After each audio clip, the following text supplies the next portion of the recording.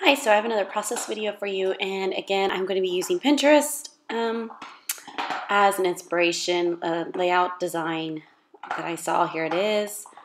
I'll link it down in the description where it came from. Sorry also if you can hear my puppy chewing on his bone in the background. That's him in the picture there. Anyway, so I'm going to cut down this paper that I had, and I'm going to also cut down the other side, this other paper this is from that Heidi Swapp pack that I pulled out in my last video. And so I'm just kind of measuring out to make sure I have it 12 by 12 paper here, and that's going to be my base for my layout, pretty much. So I guess I think I'm on my phone there pulling up the thing or texting somebody back. Anyway, so here I pulled out this gray paper, or not gray, it's kind of like a slate color, I guess, as to do just as a mat for that photo of my dog and I. And this is our first day officially leaving on our road trip to Colorado and New Mexico. So, and now I'm going to be using a lot of the Kelly Purkey stamps that come in her kit, and some of her journaling cards, as well as journaling cards that came from the messy box from A Beautiful Mess.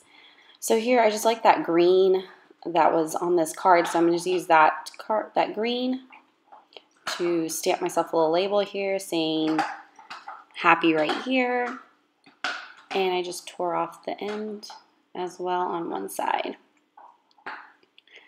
So I'm also going to create a little, up in that top left-hand corner, it had like a little embellishment cluster, so I'm just going to create that up there with my own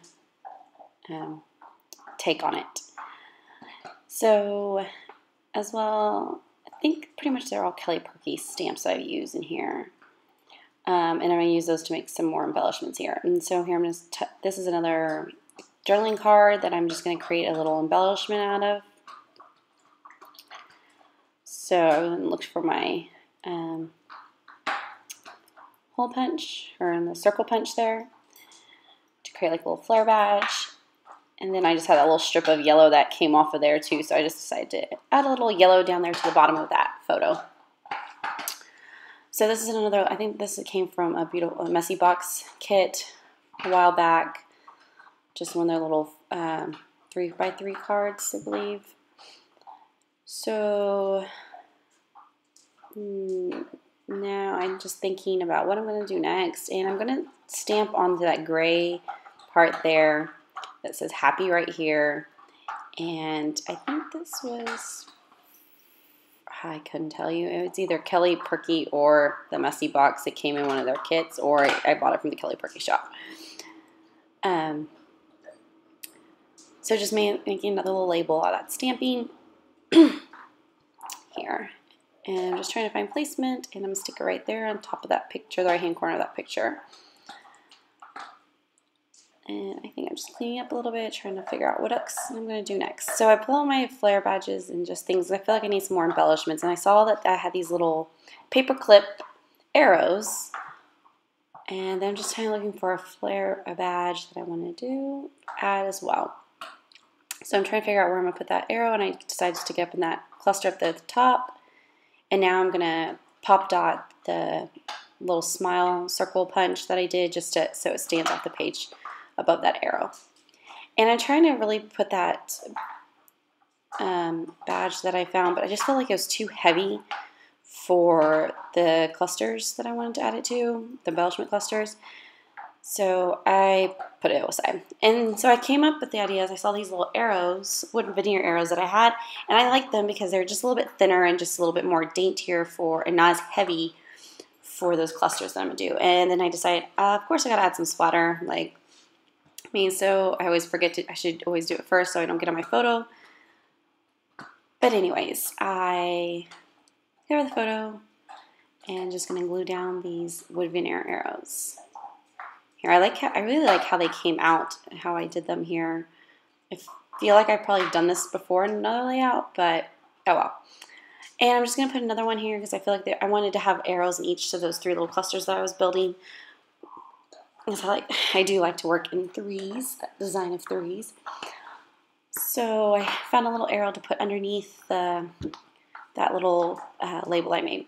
So then I'm going to pull out some lettering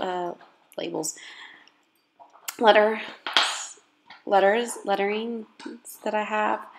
And I was just thinking about it. I had to pull out 2 sets because I didn't have enough letters for what I wanted to spell. And then as I'm working, I realized I didn't have another I to spell tripping. And so I'm going to turn my little, I think it was a 1. I'm going to turn that 1 into an I. And you'll see me here, I'll just cut it down. I flip it up and kind of measure it against the other one and cut it off. And then I just grab one little dots and put it on there, and here we go, we got trippy. And then I'm going to use Amy Tangerine Thickers to spell out road, and as I didn't realize at the time, I was spelling road backwards or incorrectly, but I fix it. I catch myself as I actually take my time to look at it. This is what happens when I spell things backwards without writing it down actually somewhere to look at. So there you go, I saw that I spelled road wrong. So now I have typed out my journaling on to my typewriter, to that journaling card, and I'm really digging the typewriting journaling that I have here that I do, and then making them into little strips like this. So I think that's one of the things I'm going to try to keep, I will keep consistent throughout this album, because it is just something that I find it easier actually to get my journaling when I type it out than writing it and using my handwriting to write. I think it helps me get the journaling onto the pages as well, and gets my story there that I want to say with the photos. Even though I could probably write a whole novel about this picture, but I always just want to have a little bit there. Or actually, I feel like I could always write a novel, but then when I actually go to type it or write it out, it turns into like 2 sentences, if that. So I'm just kind of arranging them here, and like I said, I really liked how it came out there, and I used that yellow to pull from the other side there that was in throughout the layout as well. So that is, I'm going to be finishing that up, and then I'm going to add my date stamp, which I kind of forgot. I had to come back and do after I was about finished, and add my date stamp, and that'll be it. So thanks for watching, and have a great day.